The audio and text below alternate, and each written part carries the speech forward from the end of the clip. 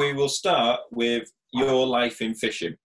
So, as we always do, where did your sort of fishing career all start? Where did it all start? I was about, how old would I be, 13, 14, something like that. And I used to live quite near a river. And like me and my brother and my two cousins, we used to go pike fishing. I literally get on a bike, strap a couple of rods to your crossbar, and off you go down the river. It's literally like schoolboy stuff. We go and catch a few little tiny roach and bleak, then try and catch a pike. So we did that for, I don't know, a couple of years really. And yeah, that was it really. That's the very beginning. That's like, I'd literally just first picked a rod up. But yeah, never used to catch any big pike really, like just little jack pikes. There's loads of them. So it sort of just got me into really. It got me hooked, and so away I went from there really. The River Folly, it was called. The river, it was more like a drain really. It was a little drain in Peakert where I used to live. But yeah, that was the very beginning. All sort of drains, those sorts of venues that on obviously that side of the country. And how did that sort of progress towards match fishing or course fishing for match start? Yeah, I suppose that's really like, because I say this river was literally like a 5-minute push bike ride, and we sort of progressed from there really. Me and my brother, then my brother drifted off, and I carried on, and just I used to just fish there really all the time. And then I'd be about, I suppose, 14, probably younger than that, actually 12 when I first started. About 14, I had some junior matches. So I'd got into like course fishing side of it, obviously. And suddenly I've heard of these junior matches, and a mate from school was like, come and have a go. He'd already started, and I was like, oh, that sounds all right. I'll have a go at that. And I actually remember my very first junior match, about 14, 15. I think I had like 2 eels or something.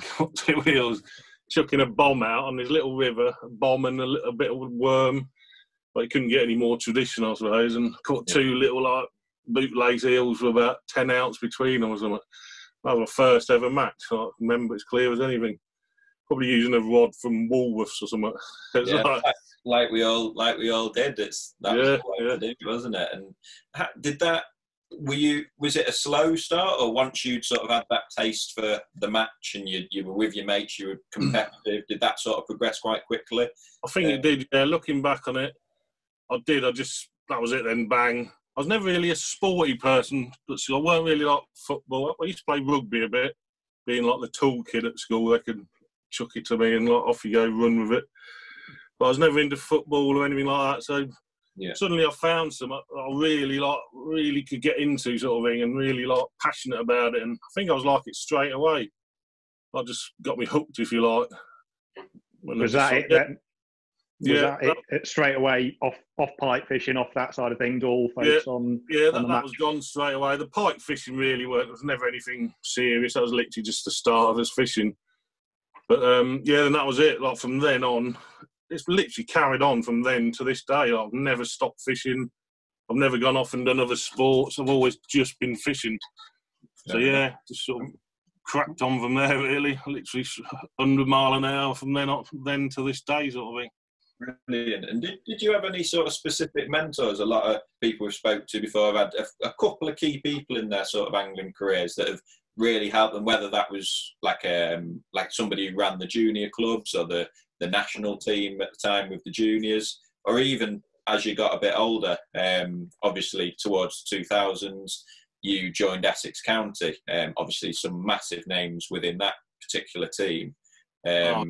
Ridiculously, I suppose when I was originally team fishing, I went from the junior team to then I progressed to the senior team, if you like, with Peterborough. There's one bloke, Dave Panton, his name is. He's still about now, still really good friends with him now, and he was a bit of a mentor. We were like late teenagers, early 20s, and he'd probably be about 40-ish, 50 maybe. And he was like, he took us all under his wing, sort of thing. Real good angler. Won loads of matches in his time and all that, and we used to sit around his house for hours, like making rigs. He used to make a lot of tackle, like back in the days when you couldn't buy stuff, and he was like inventing things all the while. He laughs about things nowadays. He's like, yeah, I built one of them 20 years ago. He's like, things that come out nowadays, and he probably did. So he was a bit of a mentor, yeah, definitely. Took us all over the place, really. I think those sorts of people are really important, because those people that have the sort of creative brain to create product and tackle are the ones that usually explain to you why they're making it rather than using something else, sort of thing, or doctoring certain products, and eventually you see that the tackle companies then bring them out, because similarly thinking people do the same and doctor it, and then the tackle company think, well, we'll change ours because that's obviously what people want. And I think as like a young angler, somebody who can show you those sorts of things really helps, because it gets you thinking about the same sort of things. Why is he cutting a float down to be shorter and stumpier, or whatever it may be? Why would you use a thicker bristle? Like simple things like that, it just gets you thinking and just sort of evolved from there. Massively there. You mentioned floats, that's like a perfect example. If a float weren't right, I can tell nowadays, as soon as I get a float, I think, that's not right. I need a tiny bit off the tip, tiny bit off the stem, whatever. And he was doing that years ago. I'd go around his house, look at this, what I made, Winnie, and he's got like, doctored a float, and I'm like, that's perfect. That's how it should have been in the first place. And I'm still a bit like that these days. I'm like, if something ain't quite right, just tinker a little bit. You know yourself when things are right. And like I say, he was doing that well before his time, before everyone's time, really. I remember making up ready rods. He was doing that years and years ago. He'd turn up with like a rod in his hand, already made up, like folded down. He didn't have the cases then, but he was doing this like 25 years ago, well before anything was invented like that. Yeah, but I think it's people like that that actually help push it forward, because I suppose if they come up with 10 ideas or whatever, there's going to be some that people think, oh, that's a bit weird. But then there's going to be a certain amount that then end up being decent ideas going forward. And like, look at sort of like method feeders, jiggers, whenever you mention them, there's so many people who seem to have like come up with a similar sort of concept at a similar sort of time. Like people claiming that they've invented it, or a version of it, where it's obviously people, especially with like the commercial side of things, where at the time it was all new, there was people just coming to the same sort of conclusions all the time, wasn't there? Yeah, definitely, yeah.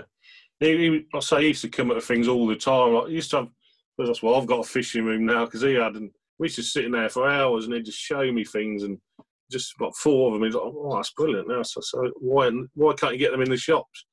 And not even that long ago, really, he was doing it. And like, well, even nowadays, he sits in his room, I think, still mate. He don't fish a lot now, I don't think. But he still sits there making stuff. I'm sure he does.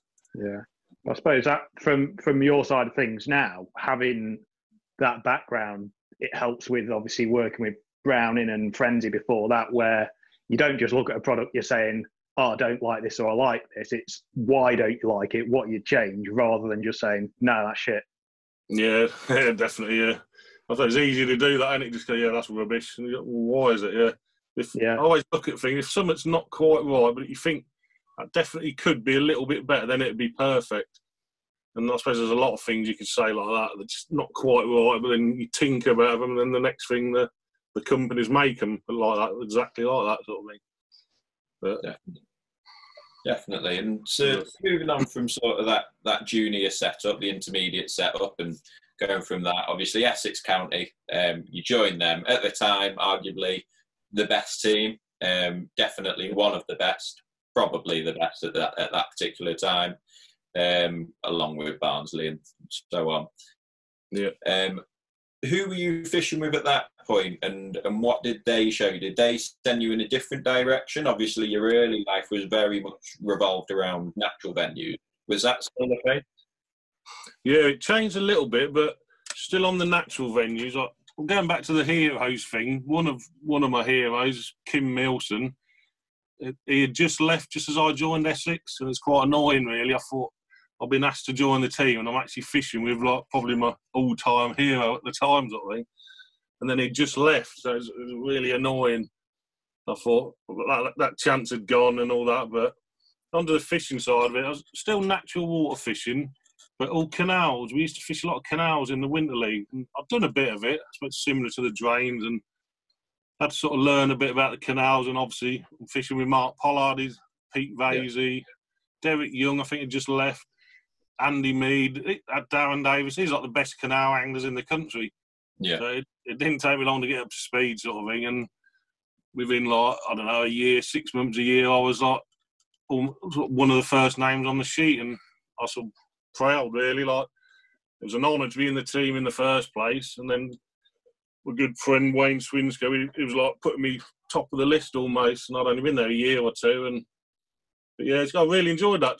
Brilliant time of my life for fishing, mostly canals. We used to fish like the national and things and Super Leagues in summer, but the winter was the best time. We had like six Winter League matches, the practice matches, all canal fishing.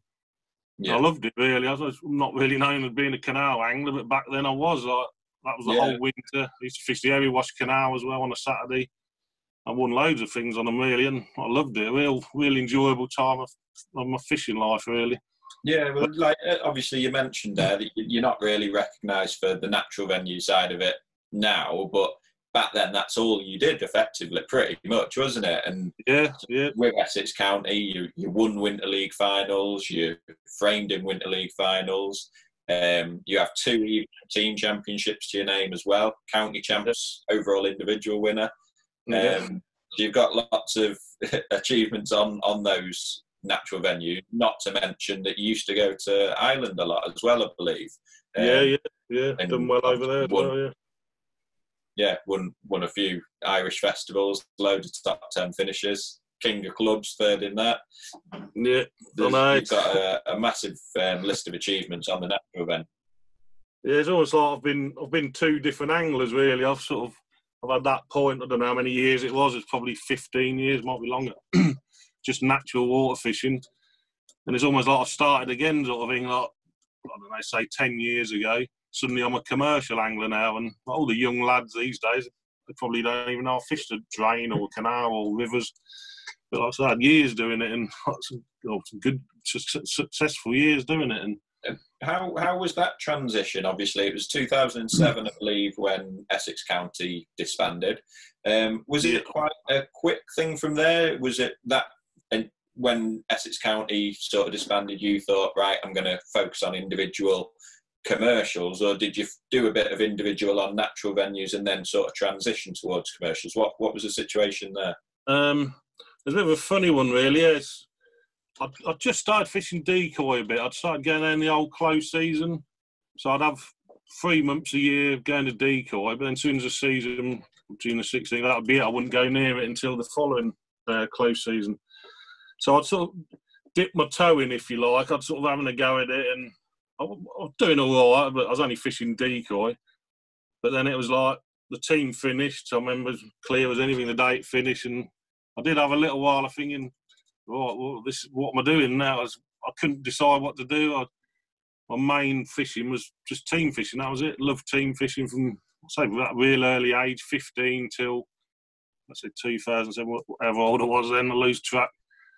And that was everything. Team fishing was everything. And suddenly it's not there. It's like, where do I go now? And I say I'd been doing a bit of decoy. And really, I just did that. I thought, right, I didn't really want to do any more team fishing. I didn't want to go and fish for another team. That was it, really. I sort of thought, that's it. My team fishing's done. I didn't want to drop down, if you like. So I just sort of went decoy, really. I probably had, I don't know, 4 or 5 years. Just went there, and I still done a little bit of natural water fishing, sort of mixing the two up a bit. Yeah. And it got to a point where I sort of had to make a decision, really. I sort of thought one way or the other, I'd have a real sort of good go at it. And I think I was just enjoying commercial fishing more than natural fishing. That's what it come down to. Sit on a drain and catch 3 or 4 pound, or go and catch 100 pound of F1s and carp. It was like a bit of a no-brainer, really. I was really enjoying my fishing again, and something completely different. And just sort of basically started from there again. That was like my second career, if you like, second fishing career. Did you find that kind of coming from that natural background, did that help you on a commercial side of things, or do you kind of feel that people coming into it from almost no match fishing background at all pick it up quicker? Was it sort of working for you or against you? I think it did. It worked for me. The basics are the same when you look at it: feeding and presentation, and that's what I think all fishing comes down to. And fishing natural venues, you got your feeding and presentations got to be spot on, and you just carry that through. That's what I thought. Anyway, just carried it through to the commercial side. But definitely, I don't think didn't hinder me. No, it's sort of pretty easy transition, really. Definitely helped, yeah. Like, even now, like the White Acres Festival, you have a day on Porth. For me, it's just like going back in time. It's like a day on Porth. I used to do that with my eyes shut, sort of thing. Yeah, a lot of the lads have never done it. It's a blind day. Yeah, that is a big advantage down there, isn't it? Where on those weeks, that's generally when you talk to people, that's a week, that's a day that they're dreading almost, because it's not the sort of stuff they do. No, a lot of people slip up. You hear it in the bar at night, and they're like, I'm dreading going to Porth. They're doing well in the festival. They've got Porth to go to, and I'm thinking, I can't wait. I love going there, and you want them anglers in your section because you're that far ahead normally. They're never going to beat you. But I've seen a lot of festivals thrown away down there because they don't know what they're doing on Porth. They just think, I'll go and chuck a feeder all day, come back and they've weighed a pound or something. Yeah. And that's your festival's over. Like you've done. You can't throw a day away in a festival. It's all over, basically. White Acres has become quite a very big part of your sort of angling year. Obviously, you enjoy it down there. Is that the social aspect, the fishing, the fact that there's a bit of money to be won? What's your sort of everything? What do you think? It's all of them, Jay. Everything you just said is all of them three things, really. The fishing comes first, obviously. You go there for the fishing.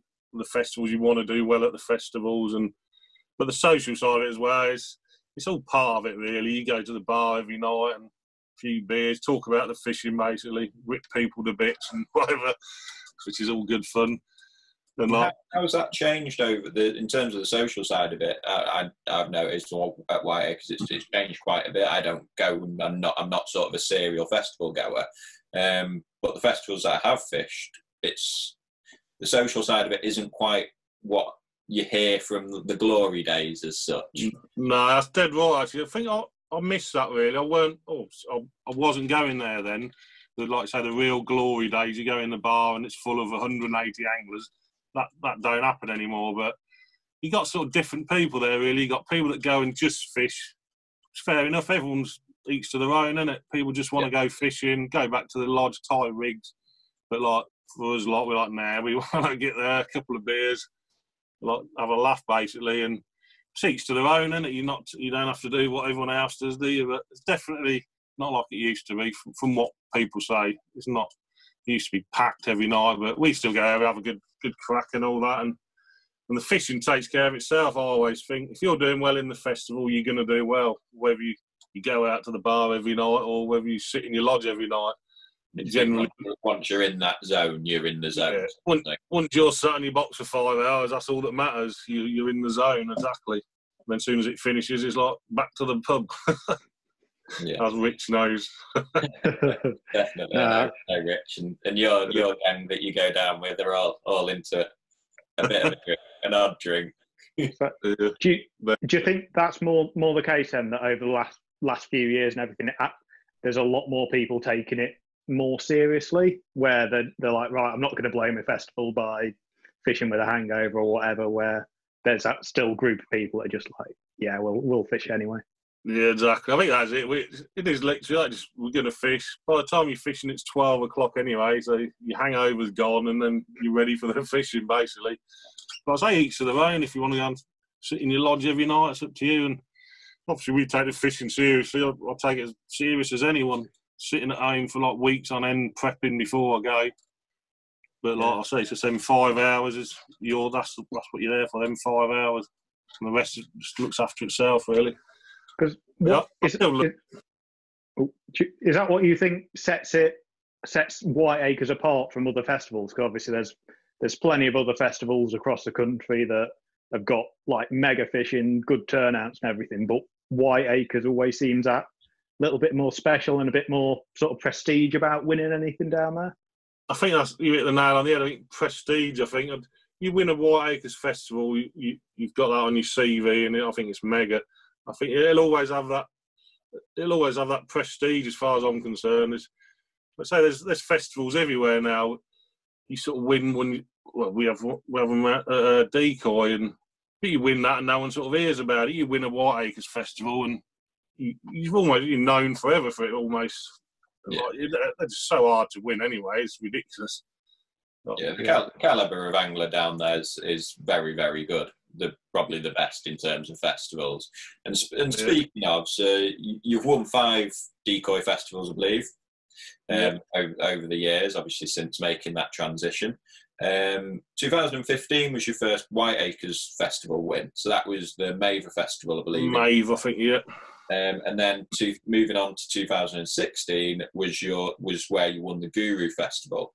You then went into the Preston Festival and qualified for the Park Dean final and managed to win that.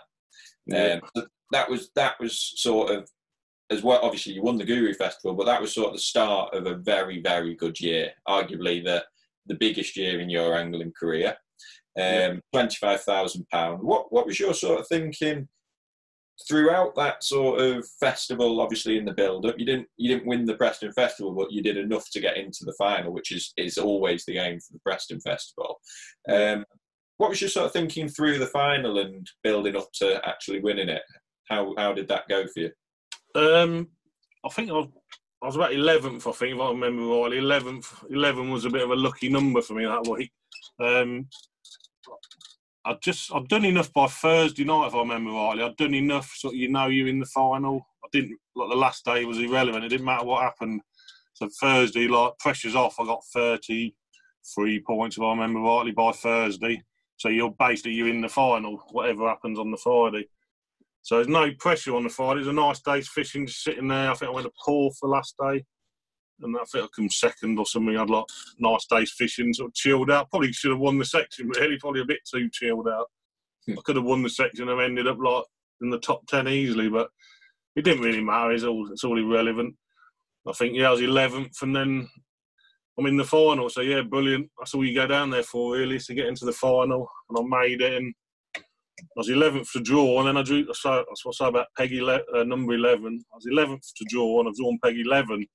And it was like, and my house number's 11 as well. So there's a lot of 11. Yeah, just all fell into the line. So like when that was happening, were you sort of thinking, "Oh, 11 again"? Like, was it something that was in your head then? And when you drew that, it was weird. It was like, where's this 11 keep coming from? Like, all these number 11s everywhere. So it turned into a lucky number. But people that know Jenny's, like where the final is, I know 11's in a little narrow. There's only one narrow peg. Yeah. It's the only peg that you can reach across to the far bank. But it's not. Normally it's dead. There's nothing lives there. It's just, so when I drew it, it's like, it's almost like chuck it away. That's no good. Let's go home. Wheel spin out the car park. Yeah. But I remember sitting on my box thinking, I think Tom Scully was about, and he came down. He said, "What do you reckon?" I said, "There, now I'm sat here. I've got my rig across, expecting it to be 4 foot deep because there's like a load of brambles coming over." Yeah. And I remember putting a rig over there, and it went doink, and it was like 18 inches deep. And I suddenly thought, "Well, that's all right. That's nice. I can get into some shallow water, fishing like 16 metres into the shallow water." I thought, you know what? Yeah, if there's any carp going to swim through here, they're going to be there. And I had a nice edge to fish to as well. I just thought that'll do. 2 lines, dead simple. I think I set up 2 rigs. I might set up 3 actually. I might set up a duplicate for a cross. And I literally thought, that's it. That's all I'm going to set up. I thought I'm going to ping. I think I started off tapping a few pellets across, but I had it in my mind to just ping pellets, fish for 10 bites basically. Yeah. Because they're all going to be carp, and you only want, say, 40, 50 pounds, normally not far away. So I tapped some pellets in, never had a bite, never had a bite. Started pinging pellets in, got a response within sort of 20 minutes. And I remember thinking, that's it, I'm going to do this for 5 hours. I'm going to just do this, ping pellets and fish for 10 bites. I think in the first hour, I think I'd had almost 10 bites. I think I'd lost 3 and got 2 in. And I'm like, a bit gutted, really. I thought them 3 fish could have been £20 plus. I got 2 in the net for 12, 13 pounds. I thought I could be halfway there already, so I was like kicking myself, really. So just basically sat on that method all day long, ping pellets. You knew when there's one in your peg, you started getting a few liners, and then bang, you got a fish on, and it's like shit back 100 mile an hour to get away from all this rubbish on the far bank. I think I only lost apart from that first hour, I lost 2 or 3. And I lost 2 more through the day, and it's all because of these brambles. They're like straight in and shit back. And I remember, like, I think it was about an hour to go. Well, no, actually, so I missed the best bit of the match. It was middle sort of 40 minutes. I probably got £30 in my net. Yeah. And I remember going in, and I got a foul up £7, and I got it in. It was in the tail. It took me ages to get in, and that moment sort of changed the match. I had a spell of, I think it's 5 fish for £42 or something. And that was basically, that won me the match. It was all over. Suddenly I've got £60+ in my net, and there's like 2 hours left.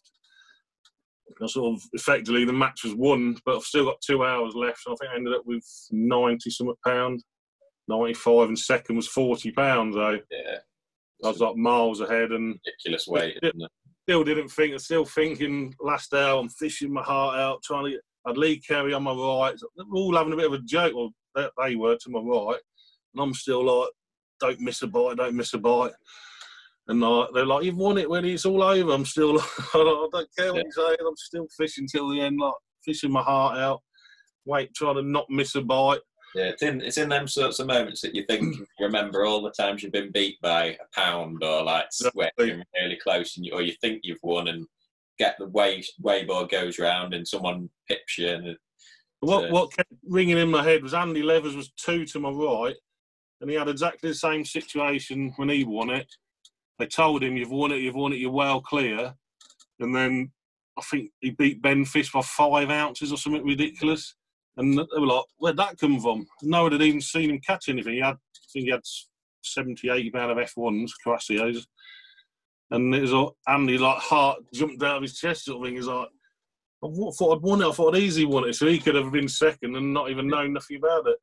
yeah, So that kept sticking in my mind. I thought, no, I followed the scales all the way to the end. They're like, you've won it. It don't matter. So I don't care until I see the last angler weigh in. That's what I did, yeah. So, awesome day, yeah. Ridiculous, really. So 25 grand in the bank, and then you moved on. Maver match this. Had you qualified for the final for Maver before Whiteacres, or was it after that you actually qualified? No, it was before. The final was before as well, wasn't it? Yeah. Oh, okay. So Maver match this happened first. So yeah, that was about a month before, I think. Yeah. Right, and so that Maver match this final. So it had moved from Larford to Hayfield. So where had you actually qualified from that year? I qualified at Larford. I qualified the year before at Larford on the Spessy Lake. And then I went and qualified again I think I was on the Match Lake the second time I qualified. So yeah, like a lucky venue for me, really. Yeah. So I qualified. That's where the 11 come from again. I think I'd qualified on the 11th qualifier. I just thought, I thought that's weird. I'm it's the 11th qualifier of the Maver. I never. What's going on? Yeah, and then so that was sort of a situation there, because you'd been doing so well at Larford, qualifying a couple of times, and then obviously the final got moved from Larford to Hayfield that year, I believe. Yeah. And then, but Hayfield, that sort of style of fishing, pellets, keep it simple for carp, that suited you as well, and you did the business. Biggest prize fund, the £70,000. Obviously, on the day, the weather was disgusting, and you had a bit of a battle with Jamie Hughes on the next day. How was that match, and how did that sort of differ? Obviously, you just mentioned there, Part D Masters, you were miles ahead, but obviously stayed with it. Maver match this was never really like that as such. I know that you did actually take a lead, but towards the end, Jamie started really clawing things back, from what I can remember. How was that match? I think the way people were looking at it on the day wasn't quite right, because it was, people had it as though we were like neck and neck all day. And I don't think it was. I think in my mind, I'm fishing away, thinking I'm ahead. All I keep hearing on the tannoy is it's fish for fish, fish for fish. And the more I look back on it, and I've seen the video, and I think I must have been ahead, because Jamie's had a mega hour, I think, when he dropped on his short line. Well, not even an hour, I don't think. He's had like 4 or 5 great big uns, probably 30, 40 pound. And that's, to me, that was when the match suddenly tightened up. And I tightened up. I've gone from a nice, simple match. It was horrible. It was the worst hour of my life. That was. I'm thinking I'm doing everything nice, and in my head I think I'm beating him, and I didn't even look at him. Like, never looked round once for 4 hours. I'm just being like that on my float. Don't look anywhere. Don't miss a bite. And then all of a sudden, he's had these lumps short of Rich. Remember, he was there, weren't you, Richard? I think he was behind Jamie, weren't you? Yeah, I think 4 or 5 lumps real quick to get short, didn't he? Yeah, well, I think that was sort of the almost turning point, because I think it probably was fish for fish, but because he was chucking method to the island, obviously his were a lot smaller. You being sat on that short line, I think yours, like every fish was a proper one, wasn't it? Effectively. Yeah, I think saying that. Yeah, I think you're dead right. Actually, yeah, he's had a lot of Carassios and things like that, hasn't he? And so he probably was fish for fish, but mine are all like 6 to 10 pounders, and yeah, and then that, I think you were sort of like bound. Neither of you wanted to change anything. I don't think you ever were going to, but obviously Jamie didn't want to drop short and then it not work. But I think that was a turning point where he's sort of dropped that method line, come short. Then that's where he's blasted out 4 or 5 proper ones dead quick. And yeah, and another thing, he had a snag in his peg as well, which I didn't know about it at the time. So every time I look around, he's hooked a fish. I'm just write that off. He's got another one, but apparently he was losing them in snags, and in my mind, I'm thinking that's another fish. Yeah, like, it's been horrendous, really. Like, losing fish in a snag on a day like that couldn't be anything worse. But I think you saying that, I'm sure after the event, I'm sure it was Dale Shepherd afterwards said, "Oh yeah, I meant to tell you about that snag. Sorry." Yeah, cheers. Probably not what you wanted to hear. That, but I don't know. I think it was Dale, but I'm not 100%. So. Yeah, it's good job I put that branch in there overnight, weren't it? Yeah. No, it's ridiculous. It's the last hour. Well, I think it was the 4th hour we had that mega spell, and that ruined my peg, basically. That was my short line just went. I thought, I can't really change. I've still got to stick with it because I'm still getting an odd fish. But completely messed mine up when he's dropped short, and I think that was the time I was thinking, that's it. He's going to do me now. He's going to carry on catching short. Mine's all gone to rubbish. I'm foul-looking fish, losing everything. And I remember last hour I've had something like 2 fish or something, and I had one right on the whistle. And I thought that one on the whistle might be the one that wins it, but turned out it didn't really matter. I think it'd been really close without it, but I didn't need it, sort of thing. Yeah, I think it was. The last hour was just horrendous. So I was ready to chuckle my gear in and snap my pole to bits, but luckily got away with it. So. Yeah. What were you doing? Was it literally just a case of pellets on that short line, sit on it all day and just tapping a few in? That was it, yeah. In the practice matches, we'd fished 2 the week before it. I think I was with Simon Skelton. We kept bumping in, drawing near each other. We both sort of said the same thing, like you can catch on that all day if there's enough fish there. And even the quiet spells, you could catch an odd big skimmer. And I thought, if I can just keep nicking fish off that line, keep getting bites off anything, I thought I'd stick with it. I was definitely going to start on it and definitely going to finish on it. And I thought, if that middle spell of the match, I'll just keep nicking odd fish, I won't bother doing anything else. And it turned out to be even better than I thought. I just carried on catching carp all day. The skimmer, I think I had 1 skimmer all day, and the middle bit was probably the best bit of the match. The time where I was going to come off it, probably the best spell of the match. Yeah. So yeah, nice and simple, and never had to think about too much. Which is from listening to you speaking about both matches there, the simplicity of your fishing seems to be one of like the key things that you sort of take on board. Limit how many lines you're fishing, keep it simple, and just focus your attentions, and that works very well for you. Definitely, yeah. Going back to the heroes, if you like, Kim Milson, that's what he was all about. Everything he did was dead simple. His rigs were just made to catch fish, basically. No faffing around, as you call it.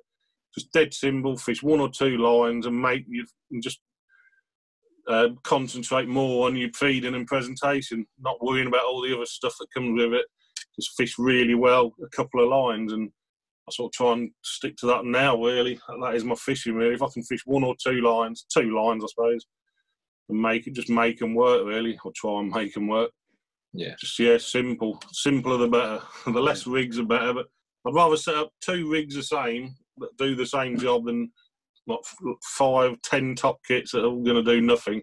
I'd rather have like duplicates and anything to sort Be of as efficient as you can on more what. efficient. Yeah, definitely. Yeah. I think if that's probably more coming from that sort of qualifier big money background as well, where if you're on to plan B, C, or D, you're not winning it at the end of the day. You're not in the fishing final. for sections or anything like that. It's you're there to win. So I suppose that is a way to win those sort of matches, isn't it?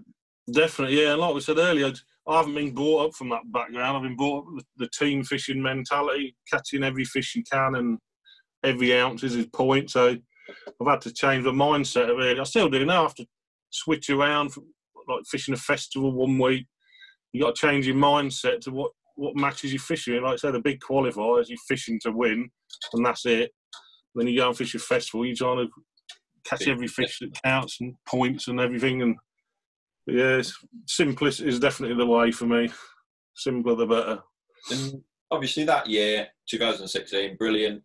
95,000 if you just count those two matches, but overall, well over £100,000 with like the festival wins, all that sort of thing.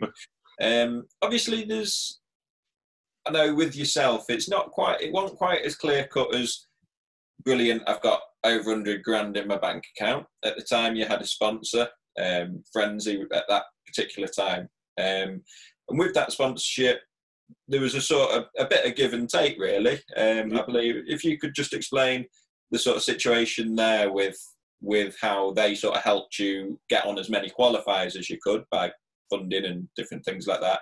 But then there was a bit of take from there and at the other end of things as well. Yeah, no, definitely. It was basically that was all part of the contract. They had to be obviously signed and everything. It's all official, like all legal, and the sponsorship was basically they used to pay for all my entry fees, all the qualifiers. They'd done it with a couple of anglers before me, I think, and I just sort of carried it on and paid all my entry fees, which comes to a lot of money at the end of the day. It's all 50 quid to enter, and in the contract was basically if I ever win a final, I had to give them like half of the money, which was like I knew that all along. That was part of the deal. It was never like something I weren't going to do. Don't get me wrong. Giving away 35 grand, but it's part of that's what it was. The deal was the deal. It's not about the money anyways. It's about the prestige. And I suppose as well, like the reason I've sort of mentioned that is just because I don't think people sort of see that side of things. But also, I suppose, knowing that a company, for example, if you know that somebody's paying your entry fees, you're probably more inclined to enter more matches. So people could see that as, you've gave half your winnings away. But at the same time, would you necessarily fished as many qualifiers back then as you were doing? I wouldn't. I think you're dead right. It was out of the equation. Then you weren't thinking, I'm not going to go there. It's another expensive match. I never even thought about it. I was like, where's the next qualifier? It's 3 hours away. I'm going there. It didn't matter where, because the entry fees forgot about, and a lot of people moaning, I can't afford to do it. It's fair enough. Like, we've all been there. But I just fished everywhere basically. It didn't matter. It was took out of the equation. Through that summer period, it's like 50 quid this week, 50 quid on the weekend, 25 in the week, another 50 quid. It soon adds up, and obviously that side of the sponsorship, it's obviously you do your bit as a sponsored angler, and that was their contribution, and there was just that at the end of it, and that's how it was. It worked both ways, and it helped both companies at the end of the day. Definitely, yeah, massively worked both ways, because week in, week out, I'm basically fishing for free, if you like no entry fee. You never really think you're going to win a fine. I'm sure they never really think that. But it was down in black and white. So, I don't, like I say, it did joke about it. Money's money. But at the end of the day, it was the deal. And I think back to it now, definitely it was the right thing. It's what it was. It was the deal. And say then I went to White Acres 3 weeks later and got most of it back. So, that eased the blow a bit. Yeah, fair enough. And with that, you mentioned there, it's not about the money, and you hear pretty much every angler that is involved in these events say that, as well as obviously the money, which is great. But I'm guessing that in terms of your profile, you're an angling coach as well, I'm guessing that actually brought you extra work in terms of coaching as well. Your angling profile went through the roof, especially, obviously, people already knew you, but in terms of like you as a commercial venue powerhouse as such, so Joe Public now knows Jon Whincup and wants to get coaching off the guy who's just won Made Matches and the Part D Masters final. I'm guessing that sort of helped on that side of things as well in terms of your coaching side. Oh, definitely, yeah, massively. I remember getting bookings really. Like, a lot of the time, the anglers weren't even bothered. They just wanted to sit there and have a chat, basically. I've been out of anglers, well, most of them want to learn, but some of them literally just want to talk about the finals because they're all still fresh in everyone's mind. And yeah, I helped massively. Yeah, a year like that is, I suppose, it's ridiculous. Really, your profile goes through the roof. And what I sort of noticed about it, people, like say Joe Public, outside of angling, like people congratulating me in the school playground. I used to pick my young lad up. People in the school playground, well done, John. I'm like, never seen them before, and oh, you've won this and won that. And that was the weird bit. People didn't have a clue about fishing, didn't even know I went fishing, really. And like the headmaster coming over, as I stuck him on, the headmaster came over, shook my hand, well done, Mr. Whincup. I'm like, oh, cheers, mate. It's weird. There's some outside of angling, not just anglers saying well done. So I suppose that's probably a lot to do with the money side of it. Someone outside of is, oh, you've won 100. How you done that? And yeah, I think as soon as you get that big money into it, and anything that's on TV as well seems to be a big thing for some reason. That's where it almost becomes a proper sport in everyone else's eyes, I think. Definitely, yeah. If you went and spoke to someone and said, I've just won the Maver Matches, 100 quid or whatever, they wouldn't care, would they? They wouldn't even know what you're on about. But you say, I'm on telly, I've just won 100 grand, and it's suddenly like, what? So changes, everything changes, yeah, definitely. Yeah, definitely. Like I say, it's classed as a sport. It is, isn't it? We all know that, but to the outside public, a lot of them's fishing now. It's not a sport, but we all know it is. It costs a lot of money and dedication to do it, and time and effort, and so yeah, it's definitely a sport to us. Definitely. And so obviously you've gone from Friendly, you're now with Browning. That was relatively recent sort of thing, last year, I believe. Is that a move that sort of was just natural for you? I believe you're still working, aren't you? So you never sort of stop working. You're a postman by trade. So in terms of moving on with your angling, on the angling side of things with Brown, was it just a natural sort of progression in your angling, or? Yeah, I think so. Yeah, like I say, I'm still working and that, so I'm not a full-time angler or anything. The coaching really, as and when, and so yeah, I'm still actually a working man, if you like. Well, so I turn up anyway. I don't like to do too much. I turn up and show my face. It was a bit of a natural thing, really. I love my time at Frenzy. It was brilliant. My first real main sponsor. I had a couple of things before, but that was my first real proper sponsor, if you like. And I loved my time there, and the tackle was good, and like I said, the people were good to me. And sort of come out of the blue, really. Browning, it was just a bit.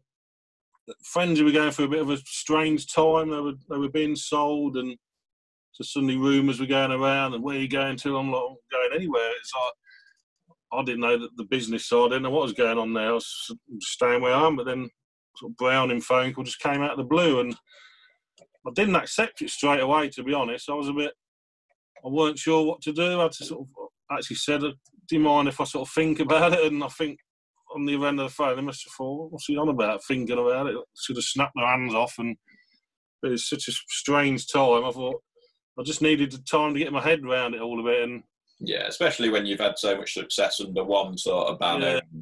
There's no reason necessarily, but obviously Browning are a massive company, owned by Zedco, some fantastic products as well. So, yeah. I think that's what done it really. It was more a case of I started looking into the tackle, and I never really used much of it. And I started like the pole, the sphere pole, and the rods, and I started looking. I thought, this is awesome tackle. That's what swayed it more than anything.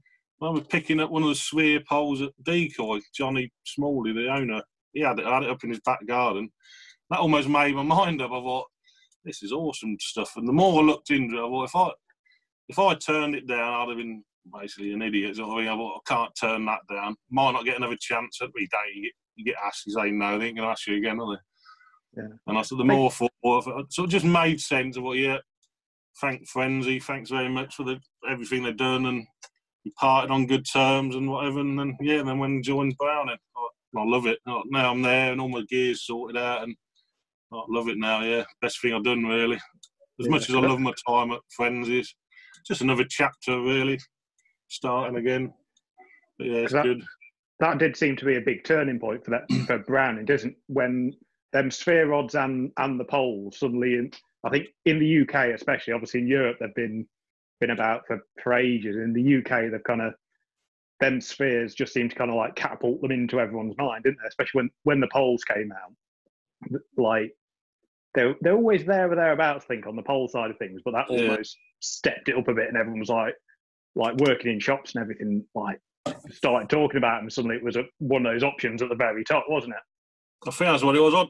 I wasn't there when the sphere poles came out, but I remember people talking about them at the shows, and they're saying this pole's ridiculous. Like everyone, even like other manufacturers, going to have a look at the sphere pole, and I say it's just catapulted them into like another level almost. I say they're a massive company, they're ridiculously massive, and then like that's just made them like, it's a game changer, isn't it? Again, it's like, look at it's just ridiculous. But I've never had a pole like it. I've got their PT one, a little bit stronger, and they're just the ridiculous poles, really. It's so good. Obviously, I know I'm going to say that, but it wasn't. Obviously, I'm going to say that, but just sitting in Johnny's garden, I remember picking it up and thinking, that is just stupid. 16 metres, I'm sitting there, it's like light as a feather. I've never had a pole like that in my life. Yeah, and that was what made my mind up. He'll tell you the same.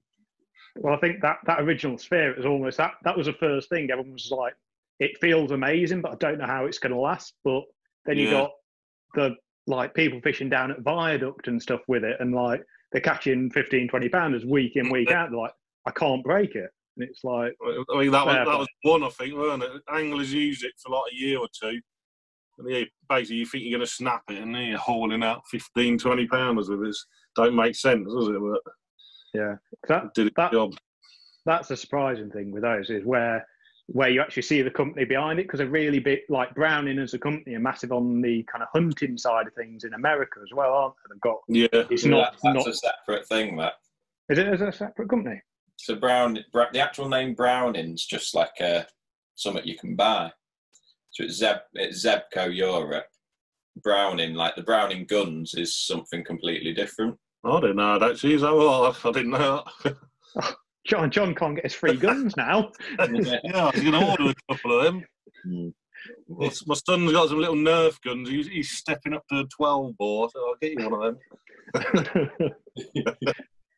Right, we'll end this little bit of a section just with a bit of a roundup. So what's next for you in your fishing? How does your sort of angling calendar, apart from this year, but going forward, how does your sort of angling calendar look? Not a lot's going to change, really. I'm just going to carry on the qualifying thing. Keep doing that. I'm going to keep going to White Acres. I don't know if you know, I sort of dabbled back again last year in the river side of it. I fished one of Tom's river Masters, I think. Yeah. I fished that, and I fished the Town Welland and Spalding a couple of times in winter.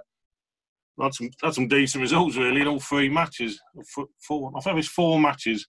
That was the first year in, I don't know, probably 5, 6 years I've actually been anywhere near a drain. I was sort of half tempting to go down that. I'll never go fully down that road again, but things like the River Fest, if you like, I might have a go at that, and just might do sort of, probably, like I say, this year's almost written off, isn't it? But I was definitely toying with the idea, but so I'm still going to carry on all the others. Fish Show, the main 3, I suppose, Fish Show, Golden Reel, Maver, to me anyway, and then obviously the other festivals at White Acres, and that's it. They're the main things for me, really. White Acres and them 3 big finals. For me, that is the whole summer, if you like, spring, summertime.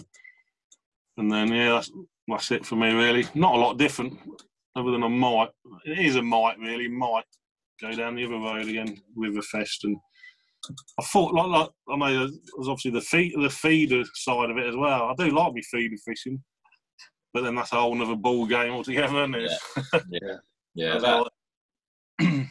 If you could pick one big one then to win now, which one would you pick?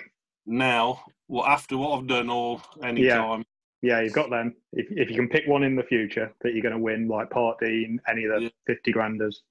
I think I got to say Fisher. Yeah, I think. Yeah, I'm not, the Golden Wheel's massive, but I think Fisher's been around the longest, and it's still that definite prestige. I've never really chased a Fisher that much, to be honest. It's been around a long while. I never used to even think about fishing it, and even now, I've put the Maver. I suppose the last 3 or 4 years, I always put the Maver ahead of it. If there's a clash, I'll always fish a Maver. Yeah. But now I'm definitely I've never even been in a fish show final. I suppose I've never really chased it that much. I got close last year. I think I was third in one by a couple of pounds. But yeah, I think I'd like to go that way.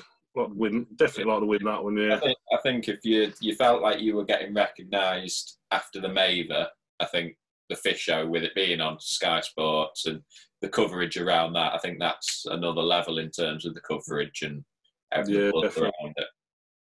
I would like to have a proper, like this year I was, I think I fished one, before all this started, Tunnel Barn, weren't it, I think? Yeah. And that was it, and then that was it. It was the end of fishing, weren't it? But yeah, pretty much. I'll definitely like to get in that one, yeah. There's something special about that one, isn't there? Definitely. Yeah. I think, so we'll end it with that in terms of your life in fishing, and we'll move on to this week's talking point.